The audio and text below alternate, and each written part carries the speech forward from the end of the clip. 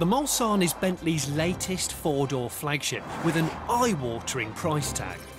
Today I've arranged a test drive, but only after my mechanical skills have been tested on the engine production line.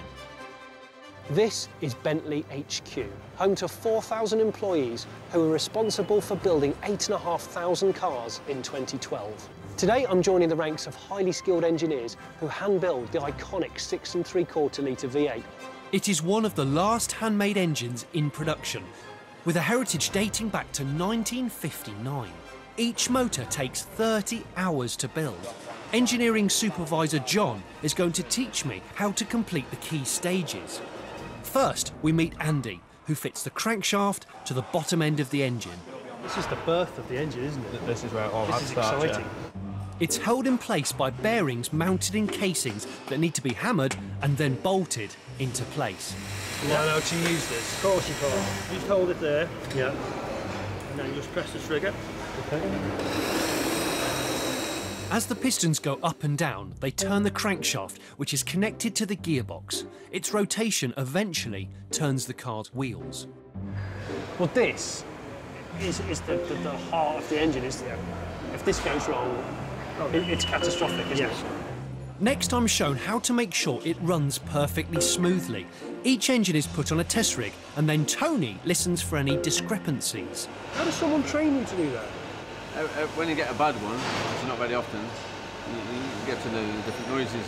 I mean, if we had a noisy oil pump, there'd be like a faint tapping or a scoring, or if we've got gears not meshing right, that makes a knocking sound. With Tony's sign-off, the top of the engine can be completed, and then the car's cylinder deactivation system is installed.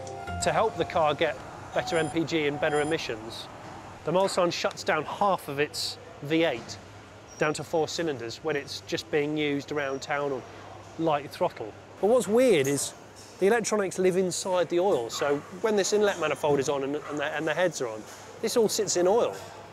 Then I'm taught how to fit the rocker shafts, which control the movement of the engine's valves. Each is screwed into place by a tool that links wirelessly to a computer, helpfully showing me which bolt to tighten and whether I've done it right, which doesn't happen every time. The screen's just gone red when I was doing this far left nut up, which represents a fault. Just go on it again. What? Just go for an extra tighten? That'll correct itself. That's okay. Oh, brilliant. It's just not serious. Once ancillaries such as the starter motor and the exhaust manifolds have been fitted, the auxiliary belt is installed. Each Bentley engine is garnished with a plaque featuring the name of its creator. Wow, look at that. That's all right. Thank you very much. Finish this engine off. If you're going to have your name on an engine, it might as well be a fully hand-built V8, right? The engine is transported to the car assembly line. Heavily restricted to 4 miles an hour. It's the last time you're ever going to see a Bentley badge with restricted to 4 miles an hour on it. The process of installing the engine into the car is called the marriage. Doesn't the bride look lovely? With cellophane on her eyes. Lovely, lovely girl. Quite large. This rig will lift up to the car. Oh, OK, right, yeah. And then the guys will get ready, get underneath and bolt. As you can see them now, they're all getting into their positions. Yep. So that they'll make sure there's nothing hanging down out the way. Dearly beloved, we're gathered here today, etc.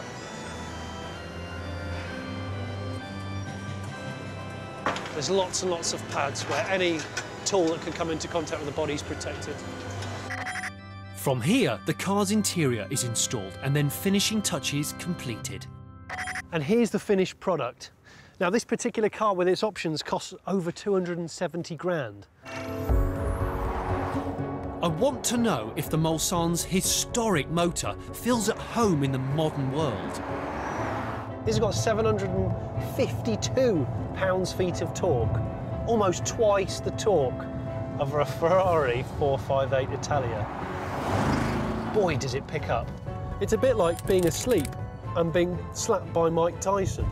It would take you by surprise, and you don't expect a car like this to have that kind of energy.